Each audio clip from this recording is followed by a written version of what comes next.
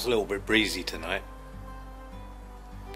and I've got my EOS80D on my Omegon clockwork tracking mount, taking some photos of the moon.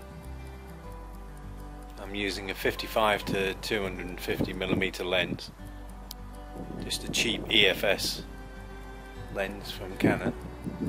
Let's see what I can get. The moon is half full, and there's wispy clouds around, and it's a bit breezy tonight.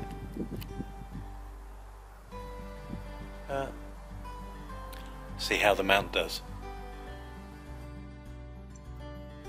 This is a 5-minute video of the moon taken through my camera, speeded up 10 times, and the mount tracked absolutely fine.